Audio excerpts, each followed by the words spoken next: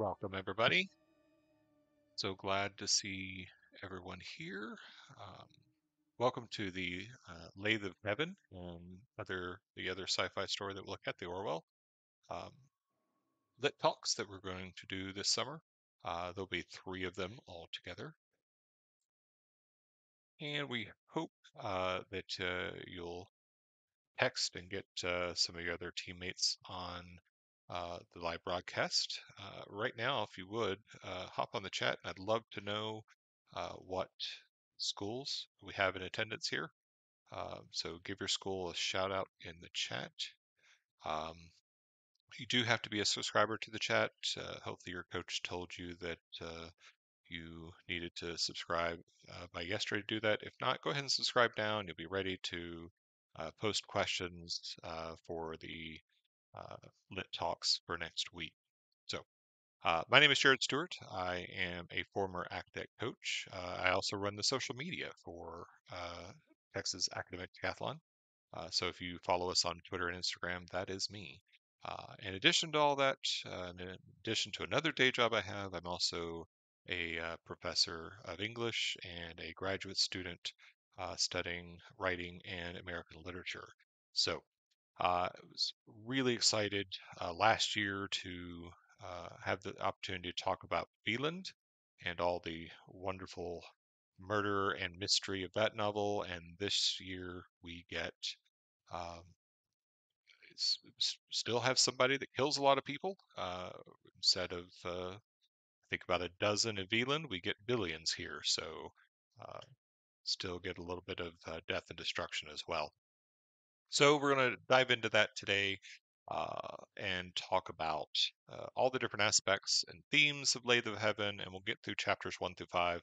I hope that you have already uh, read through chapters 1 through 5. Next week we will do 6 through the end of the book, and then the last lit talk we will do the Orwell story and dive into that and kind of pick that apart and talk about how best to prepare for this upcoming season.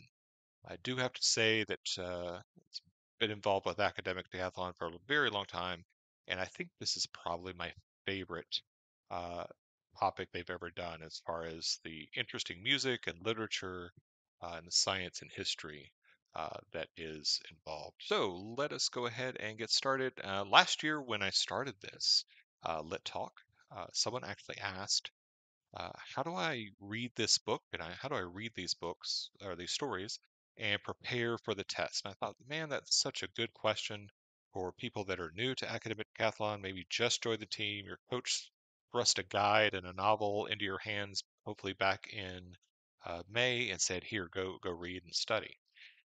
And so I wanted to start today by looking at the how best to approach the novel for preparing yourself for the competition season. And so, as you're approaching the novel, I would recommend that you read it through first. Just read it through, get a sense of the plot, and enjoy the novel because it is a very enjoyable novel. It's a pretty easy read. Um, if you saw my post, I read it on a plane and on the beach at a undisclosed tropical location. It's a great beach read, and so it's not a difficult read. You should be able to finish it quite quickly. So just enjoy it, go through it, enjoy the different aspects of it. But then on your second read, one of the things I would suggest you do is make note of the recurring themes and ideas. And this is the best for the essay. So if you get a lit topic for essay, knowing the themes, kind of the repeated ideas that kind of show up again and again, that's going to be helpful. We're going to go over some of those themes today that'll kind of help prepare you for any kind of essay you'll have. And then after that, we want to talk about uh, looking at the various points that translate into multiple choice questions best. So this would be plot points, major decisions that the characters make, the various character traits that they have, uh, the choices they make, their opinions about each other. That's kind of key. Um, any kind of terms or concepts important to the plot. Now, here's one where we have lots of dream terms in here. We have lots of sleep terms in here. That's going to be all fair game for the multiple choice questions. Um, Now, the other aspect of this, before I get to the last one, is that that's going to make this novel somewhat of a challenge. Is that reality changes several times throughout the novel. And so each one of these realities you do kind of need to keep straight in your head. So take some notes as you're reading the book and try to keep straight the different realities as they unfold. Now, I think for you, this actually might be a bit easier than, say, someone reading it in the 1970s, 1980s, simply because of the plethora of uh, multi-dimensional, different timelines, pop culture productions that we've had recently, between the multiverse in Spider-Man and the Flash, the various Avengers movies, the various differences of realities. Um, Trying to think of some other movies that our brains have been and culturally been trained a little bit better to kind of keep track of all that. Let's see. All right. And so that will take some to get keep track of. Um, the other thing is going to be the differences between their world and ours. Um, this is not the same world. Obviously, this was the author's kind of prediction of, or possible prediction, I suppose, of kind of where Earth was headed. And we're going to talk a little bit about that here in a minute. And so, keeping track of that differences between our worlds, I don't know that that would be exactly a multiple choice question, but at the very least, that will kind of train you to look at, oh, this is something really interesting or specific about the world that these characters are inhabiting, the population of Portland that they talk about, um, what countries are at war at that point, etc. And of course, the last one is going to be the epigraphs. I would take a moment and make note of those, their meaning and connection to the story. This makes for great discussion points for the team. So I would encourage you to uh, talk about that periodically.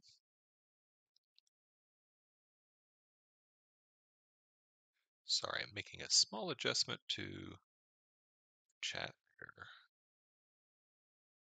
All right. Now, so now that we talked about approach, probably on your second read is where we need to kind of begin taking notes in this using either post-it notes, those little tabs work well, um, or just keeping handwritten notes somewhere. That works well as well. All right, so let's talk about themes. Themes in the Lathe of Heaven. So first, we have, obviously this is very dystopian. The dystopian restrictions of reality, and this is something that a lot of science fiction has in common. In fact, there are a lot of very close similarities between 1984, if you've read 1984, and Lathe of Heaven. And if you've already read the guide, you know that George Orr, the main character of the book, is inspired by George Orwell's name, and the author of 1984. And so, dystopian, when you think about dystopia, you've already finished chapters 1 through 5, those should have kind of popped out at you, right? How crowded it is, the lack of choice, um, you know, idea of starvation, of scarcity, kind of the drabness and boringness of life. Sorry, I forgot to silence my phone. Um, and so, looking at those dystopian elements, that is something you need to kind of keep track of. Might make it good if you're a highlighter color coded person. That maybe you color code pink as this dystopian aspects throughout the novel, so that you can kind of quickly find those. Those make a great thing to kind of keep track of. The other thing you want to think about it with this theme of dystopian restrictions of reality, you want to think about how it limits each of the characters in their own way, and also how it serves the plot. And I don't want to spoil too much of this book, but I know quite a few of you have already um, probably finished the book. Uh, but if you haven't, I don't want to completely spoil it to you. But there are those dystopian elements act within the plot as a reason for change to happen. They kind of spur on the change brought about. And so they do serve that purpose. And so you need to kind of think about both for Dr. Haber and for George Orr what those dystopian aspects, why their reason for change exists. Okay. Um, the next thing, if you've already read the first 5 chapters, hopefully you notice that the perspective changes with each chapter. That we see kind of the world through George Orr's kind of perspective. Then we get Dr. Haber. Then goes back to Orr. Then we get Heather's perspective, and it keeps changing. And so, how that experience of change and reality are different between the various characters. One of the first things you'll notice through the first couple of chapters is the experience of hypnosis and dreaming, how it's different for George Orr than it is for Dr. Haber, because Orr doesn't remember anything. And so it's just like he is out and then he wakes up. So he doesn't remember the middle part. Whereas Dr. Haber is actually the one directing through the middle part. So he has a full memory of that. And so how that perspective changes our understanding of reality and what's going on. Okay. The next is the infernal machine, tech, humanity. If you read the guide already, they mentioned this. One of the kind of the interesting parts of the infernal machine aspect of Lathe of Heaven is that for the machine to truly be quote unquote infernal, it needs a human component. It needs ore to become incredibly dangerous. So on its own, the technology is rather benign. With ore, it becomes deadly and destructive. And so that's something would might make a nice essay if you get a prompt on the lit there that kind of directs you in that direction. Um, but it's also something to talk about maybe with your teams, kind of go over this idea of Orr's kind of role in this idea of the technology being, you know, damaging, scary, etc. Okay. Um, Next theme is going to be control. That's going to be a big thing between Haber and Orr, is who's actually in control. Uh, the idea of between action versus passive. Um, there's this great scene in uh, where he's in the subway, where Orr is in the subway, and he's literally kind of at the mercy of the crowd because there's so many people. And it's this great moment where we get his very passivity and how he's just being pushed and pulled and even lifted up off the ground, like he has no control of his own life because of everyone around him. And then that kind of speaks to a kind of a greater theme within the book. Um, and last, we get kind of the historical context of this book for when it was written in the 70s, that historical anxiety of civilization decline, which, if you know anything about the history of the 1970s, yeah, there was a lot of reasons to be pessimistic. We were just kind of understanding the damage done to the environment by human action. We're trying to find ways to reverse that.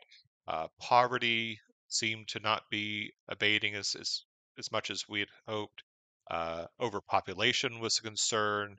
Hopefully, you noticed that from the very beginning of the book. They talk about Portland being having millions and millions of people in it. Hopefully, you went and checked the current population of Portland today and saw that nowhere near that. Um, but they were concerned about overpopulation and the scarcity that would bring. They were concerned about crime. The crime was kind of at one of its peaks. There was this, technology and state and oppression um, had kind of always been around. I mean, 1984, Orwell, but we were, seeing the state progress in many areas of the world to use technology to keep track of people. We see that a little bit in the book. And of course, drug use was a big issue, which is kind of where we start the book with George Orr, misusing drugs in order to stop his power from happening. And so the anxiety of all this led to this very dystopian view of the world um, that Lathe of Heaven presents. And so keeping track of that, uh, the dystopian aspect, but also historical anxiety aspect are kind of interlinked. So kind of keep track of that as you go through the book. Let's talk about characters. It looks like there may be something wrong with the chat, or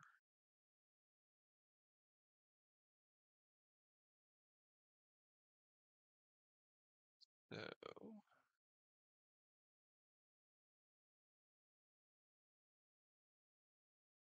All right. So let's take a look at the chat. So sorry if you're having trouble with the chat. Um, my apologies. I'll look at that before next week. Um, so let's take a look at the characters. George Orr, Grassman. I did put their job on here because I feel like that says something about their interaction with him and how two of the other characters kind of treat George Orr initially. Um, George is not a blue collar person.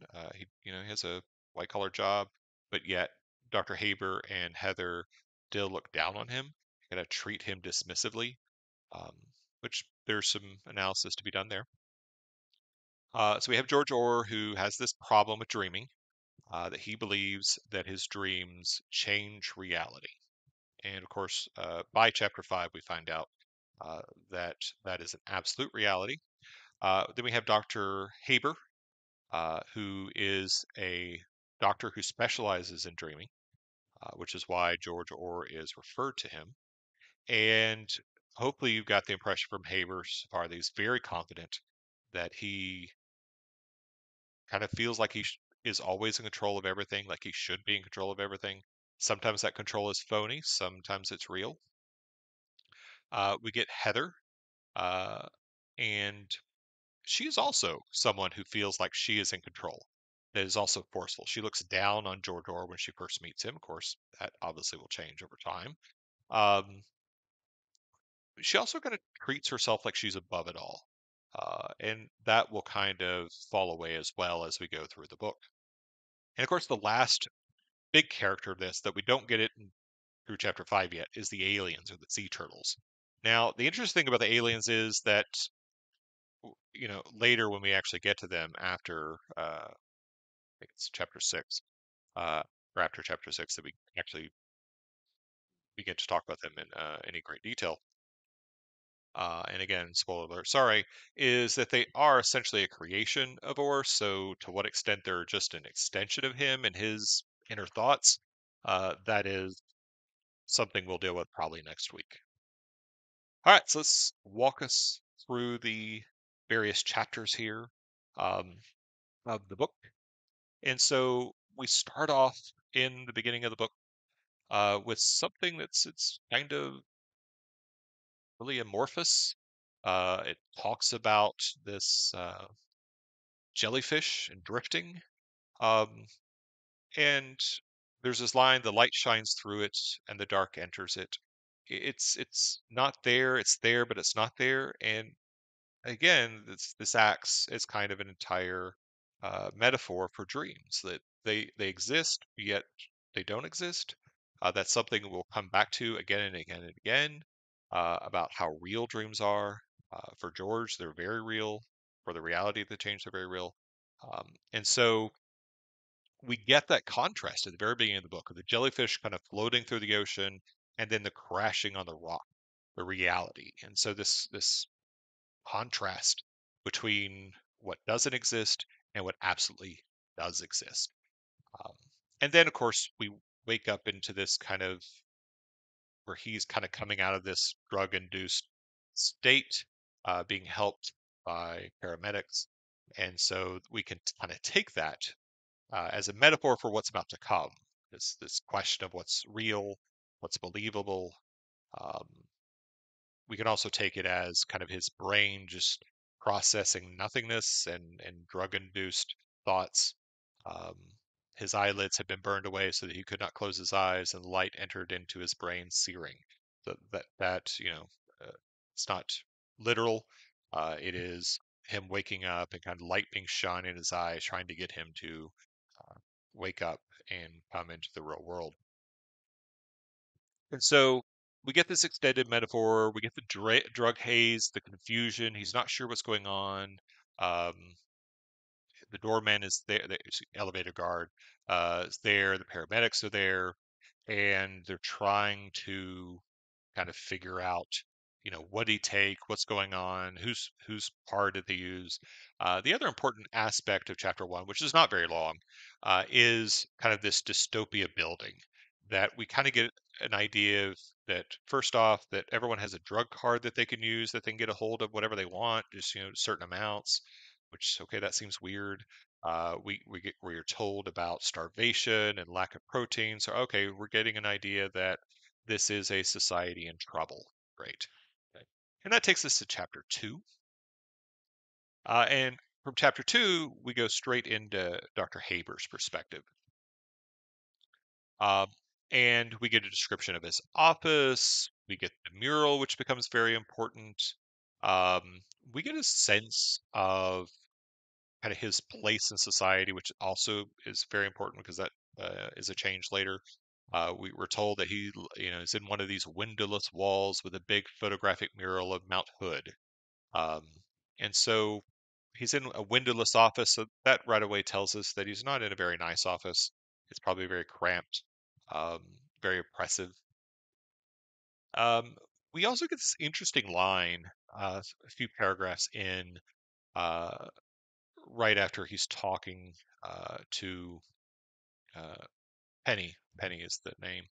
Uh, where he's talking about all the noise, and he says the real trick was to learn how not to hear them, meaning the other people. The only solid partitions left were inside the head. And so we get this idea that the everyone's kind of it's so crowded and such a uh, oppressive society that they live in, that the only partitions left, the only solid things were inside the head, meaning that was the only place that you could keep others out or kind of build up walls, which is interesting because he's about to be responsible for invading George Orr's partitions, basically taking over those partitions. So we get a really nice moment there, kind of contrast between what Dr. Haber knows is correct versus what he knows is wrong.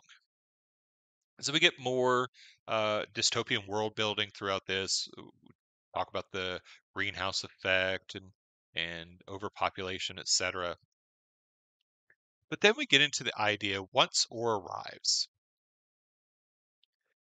we begin talking about sleeps and dreams. And Dr. Haber explains sleep and dreams to Orr, but he's also explaining to us, the reader, about their conception of dreams and sleep. And the other thing you should pick up from this chapter is just how sure Haber is of everything.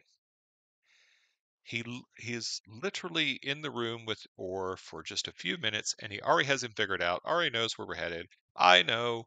Um, and at one point, when he's asking him, how do you sleep? I sleep well. Do you have bad dreams? Yeah, yeah, yeah. Sort of. Uh, and then he goes on. It was an easy guess for me, Mr. Orr. They generally send me the dreamers. And so he's like, yeah, I know where this is going.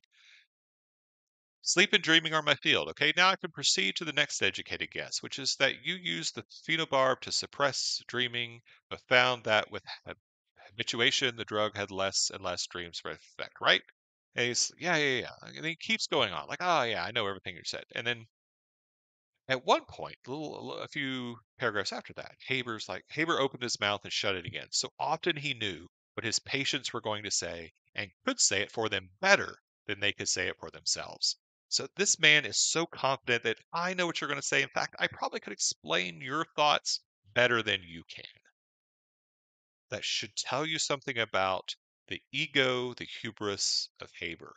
And it really sets up the character nicely for his actions later. I know better. I know exactly what's needed. And so then it's not much of a surprise when he actually uses his power in a very way. The other thing we get here is this belief versus disbelief. And Orr is afraid to kind of tell him. It's like, yeah, I have dreams. Okay, right. But like, if I tell you, you're not going to believe me. It's like, tell me, whatever. And then after he says the whole story about his aunt and how he dreamed her to death, he says, I'm not in the judgment business. I'm after facts. And he says, I've seen other dreams. I record them. I can measure them. They're real. So whereas Orr comes in, knowing his dreams can have a real effect, treats them as dreams. But Haber says, they're not just dreams. They're real. There's something I can measure. There's something I can see. And what I see, I can study. But yet doesn't believe at all yet that Orr can change reality with his dreams. And so we get this idea of belief versus disbelief. Now, here is in this first 5 chapters, we get this a couple of times, belief versus disbelief, because Orr has to, kind of explain this to Haber, but then he has to explain it to Heather. And in both times, like, you're not going to believe me. And both of them, Heather and Haber, have interesting reactions to them. In fact, they're somewhat similar in their reactions. Pay attention to that as you're reading chapter 2. Another part that comes about when he's talking about the aunt. He tells the story about the aunt, dreams her into a car crash, she dies, and Haber asks her, but there was nothing to show that to prove it. And Orr says, no, nothing. She hadn't been. Nobody remembered that she had been, except me. And I was wrong. Now. This idea that two realities can exist at the same time. I was wrong. Now, there's an interesting thing there. I was wrong. And if you'll notice, if you go to the book where this is, and again, I apologize. I would normally like to give you page numbers here, but I was in a little bit of a fender bender last night, and my book is in my car, which is no longer with me. But there was a point, the book, it's about halfway through chapter 2, if you can find it. And I was wrong, period. Now, there's this idea of I was wrong. Well, he wasn't wrong. She existed, she had lived there. And so we have this idea of I was wrong. Did he do something wrong? And that's going to be something else that repeats over and over through this novel. Is Orr responsible for his dreams? Did he do something wrong? Was he wrong in the sense that I messed up?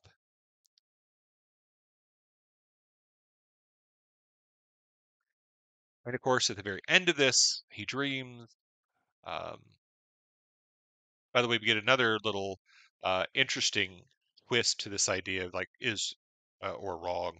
Um, the moral question is a little later at that, um, where Haber asks him, like, well, why are you scared? And Orr says, because I don't want to change things. Who am I to meddle with the way things go? Who am I to meddle with the things that go? That's that moral question is why should I get to change things? That is Orr's perspective. And the guide goes into some of the philosophical questions that we're not going to dive into here, but probably will make great fodder for team dinner discussions in the future. But who am I to meddle with things? Versus, we already know Haber's response to this. Me, I can. I'm sure of everything. I can fix you. And then eventually we get Haber's choosing, I can fix everything. So then we get the mural change, which is at the very end of chapter 2.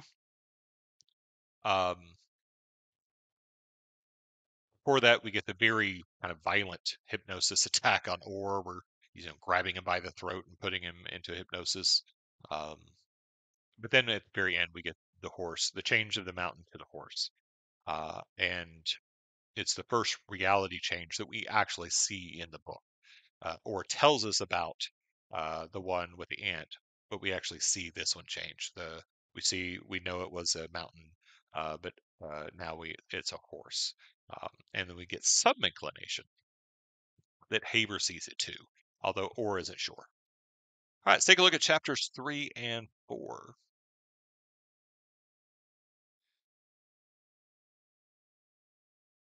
Okay.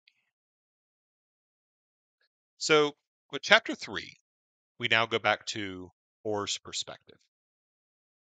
And so we've been through a dream session in Haber's perspective, but we haven't been through a dream session with Orr's perspective. With Orr's perspective, we don't get the dream at all because remember, Haber makes it so he doesn't really recall that part, so that's gone. All we get is Orr retelling the dream. Okay. At the beginning of chapter 3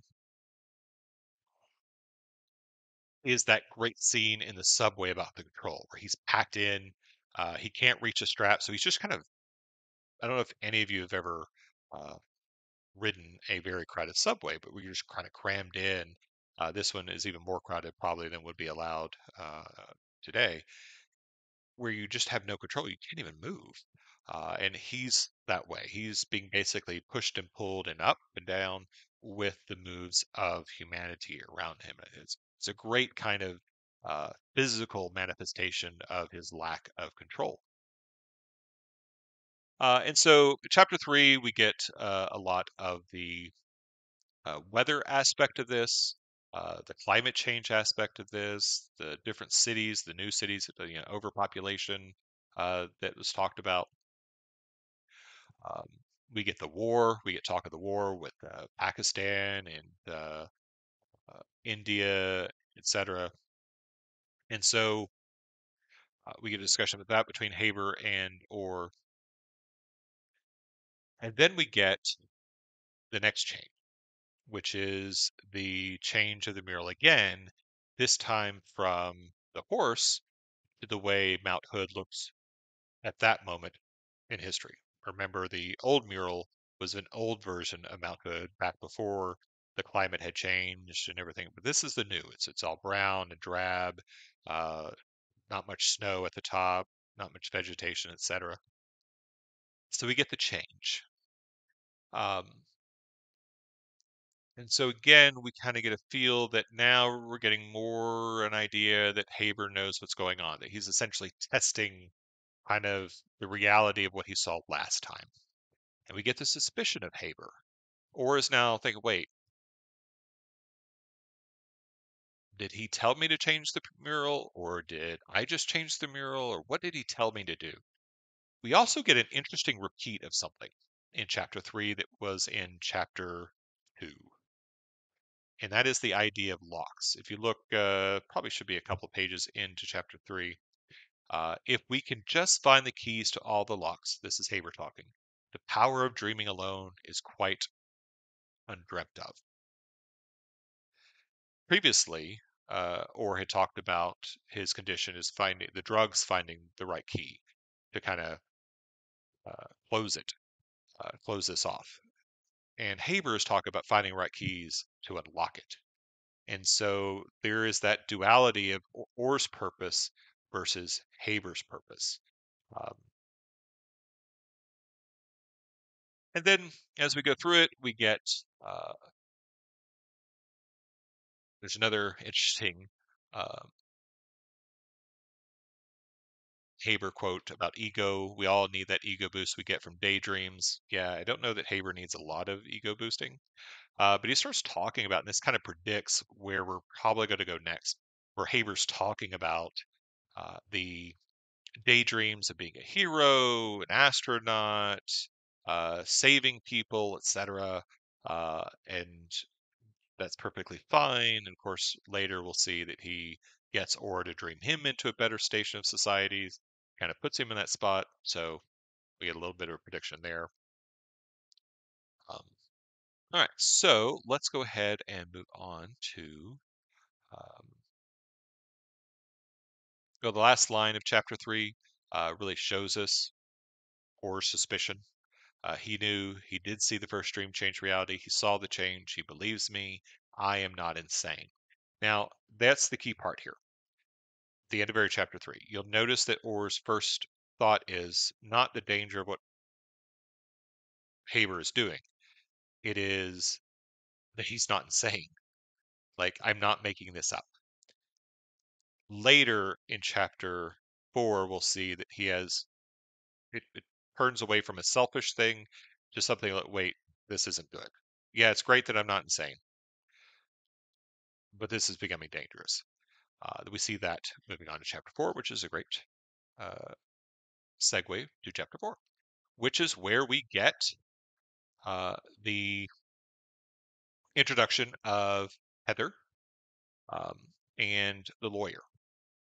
And I guess the last name I would probably say uh, Lalash. Yeah, Lalash, something like that. Um, she's a lawyer, and we get her perspective here. Uh, Very beginning of chapter 4, there is some repetition that I do want to point out to you that I do think is meaningful to her character. And it says, there she sat, poisonous, hard, shiny, and poisonous, waiting, waiting. That repetition of poisonous twice suggests that there are two meanings that were being given there. And so to think about what those two meanings of poisonous might be. And then we get a repeat of waiting, meaning that she's kind of waiting on something, and we're not quite sure who she's waiting on until we find out that it's Or here in just a minute. But it's like she's just sitting there waiting, almost like she's prey, right? Um, and then, of course, the very next line after that, and the victim came. And so it initially places Or as the victim of her. As we go through the book, if you've already finished the book, you'll understand that not at all. In fact, it ends up being the other way to some extent. Um, but Launch considers him a born victim. She looks down on Or, just like Haber did, and kind of treats him and dismisses him very much like Haber did. Um, Gives him hair like a little girl's, brown and fine. So that's kind of diminishing Or in her eyes. And so they have the conversation. We get to that same conversation um, about whether he believes, whether you'll believe me, I'm a mental case, etc. Um, and there's another interesting point in that conversation where she is talking to him, and he tells her like, okay, if I tell you, this is what you're going to think. And she says, well, go on, she said at last sharply. He was quite right about what she was thinking, but damned if she was going to admit it. Again, that stubbornness to let Or have any control of this relationship or in this conversation. Like, yeah, you're right, but I'm not telling you you're right. I'm actually going to do the opposite of what I think, just to so that you're not proven right. So in a lot of ways, Haber and Lalash are similar in the way they interact with Or, at least in the beginning. And then we get to the idea, we go through that of, we find out that he now has a cabin, that Haber has had him dream that he has this cabin to get away from. And so we're like, okay, well, Haber's using it to make Or's life better. Great. Then, okay, maybe we don't think so harshly about Haber now.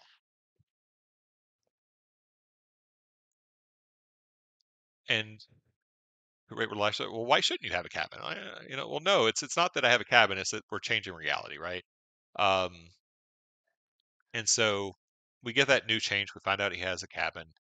We get the idea, can you come and look, come observe? Really, Lalash Heather is not really all that interested in this until we get to a point towards the very end of chapter 5 where he utters a word that piques her interest, and that is the word experimental. And as a lawyer, experimental, possible lawsuit, possible case, right? And she says, experimental purposes? Is he? What? The machine you talked about, is it experimental? Is it HEW approval? What have you signed? Any releases? Anything beyond the VTT form? Like, she goes straight into lawyer mode, and all of a sudden now she's interested in him for what his case can offer her. Interest, some kind of case. And so again, we have a lot of similarities between Or and Lalash Heather here because they're both treating, or excuse me, a lot of similarities between Haber and Heather Lalache here, in that they're both treating Orr as what Orr can do for them, how they can use him for their own purposes. Again, Heather will change, Haber will not. And so that gets us to chapter 5. And so with chapter 5, we're back to Haber's perspective, but it's a new perspective. Haber has changed. Now, not in his character. He still is very egotistical and wants to be in control and still is suspicious. But now he's in charge. Now he has this institute that was created. Has a window. His station in the world has completely changed.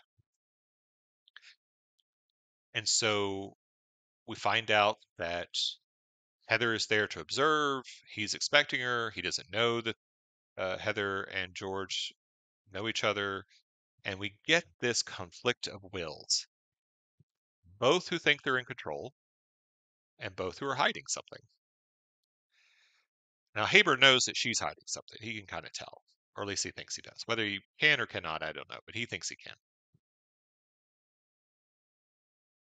Heather, we don't, this is really from Haber's perspective. We don't really get Heather's interiority of kind of what she thinks of him. We get a little bit of clue from the way she treats him, but we get this conflict of two wills, both trying to act professional. And so that should be the tension you're feeling at the beginning of chapter 5, is both of them trying to get away with something here. We also get a modified explanation of how the machine works as we go through here. Um,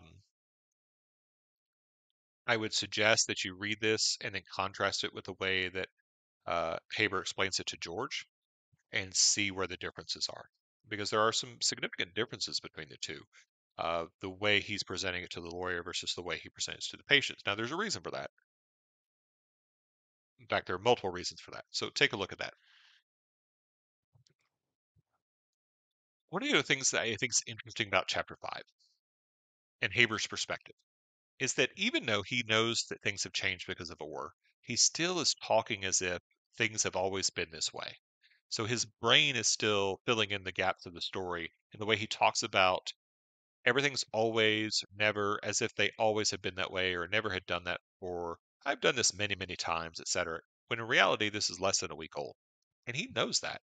But yet, even he kind of slips into this idea of a new perspective. One of the other things to notice from chapter 5 is the amount of sound that plays a role in here. When she comes in, he talks about her snapping and clicking, all the uh, handbag noises, her shoes, her jewelry, etc. We get the heap of the recorder in chapter 5. That plays a special role as far as annoying Haber, um, and kind of think about why that is. And then we finally get in chapter 5 full admission from Haber that he knows what's going on, that he knows what he's going to do or what he's been doing. Um, we get the change. We introduce of the plague that kills billions of people that or just dreamed up and ended those lives. We get or recounting his dream that he's burying these bodies. Again, kind of questioning that idea: is this Orr's fault? I mean, he clearly thinks so. He dreams he's the one burying them. But we get Haber fully admitting that, yes, I know what's going on here. And because he sees the recognition in Heather's eyes that she has recognized something has changed. And he is very ready at some point to attack her. He keeps thinking, it's like, how do I keep her from saying anything? I can't let this get out. Thankfully, she plays it off, that plays along, and because she's still confused, and they kind of end amicably. He gets her out of the room. Um, but at this point, at the end of chapter 5, we get the very last line of him. He's got her out. He finishes up with George. He destroys the tape recorder, so there's no record of any of this. He opens the drawer to a bottle of uh, liquor of forget what it is. Bourbon. That's right. Uh, Bottle of bourbon that didn't exist prior to population decline because of scarce resources. And he toasts himself and he toasts to a better world, raising his glass to an empty room. And right there, that's kind of the culmination of everything that we've learned about Dr. Haber. His ego, his idea that he can fix everything, that he knows best, that he's toasting, that he's changing the world, that he just eliminated billions of people. Um, Essentially, if you want a nice Avengers reference, going all Thanos on the world to get rid of overpopulation. So, and that's where we end at chapter 5. So we know that Haber knows. We have a pretty good inkling that Heather knows, that she understands what's going on. And of course, Orr is suspicious, obviously, because that's why he set all this up. And so from here on out, we're going to get the conflict between these three people. Obviously, Orr wanting to stop this, Haber not wanting to stop, Orr being trapped, Heather trying to help, not really being able to.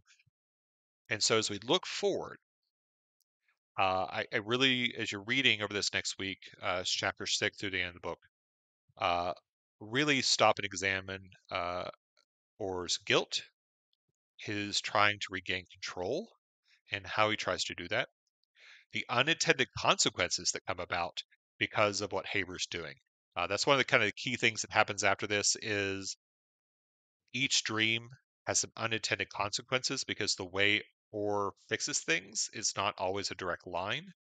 And so then the next dream has to fix the last unintended consequence and kind of the chaos that involves. And then last, I want you to look at the motivations of Heather. We already saw that her first motivation was, okay, this might be a juicy case, something to kind of sink my teeth into that, might give me a promotion, who knows. But after that, we need to start looking at the motivations and how that changes, not just how she changes, but how her role in the story changes after this. So take a look at that as you go through. All right. Well, that is the first of these. I will do my best to get the chat fixed by next week so we can have time for questions. I'm happy to answer them next week. I'll make sure the chat is up and working, um, and visible for me. So bring your questions. If you have questions this week about the first 5 chapters, bring it for next week, and we'll kind of start off the broadcast next week with questions about the first 5 chapters or anything you're confused about or ideas you have about the book. I love to hear them. It's a fascinating book to kind of talk about. But thank you for listening. Make sure to follow us on Twitter and Instagram at AcadecTX. Also, make sure to follow the USAD accounts on Twitter and Instagram. And if you're on Facebook too, great. But mostly Twitter and Instagram for both organizations who stay up to date at all the wonderful things happening with Texas Academic Triathlon and USAD. Thanks so much.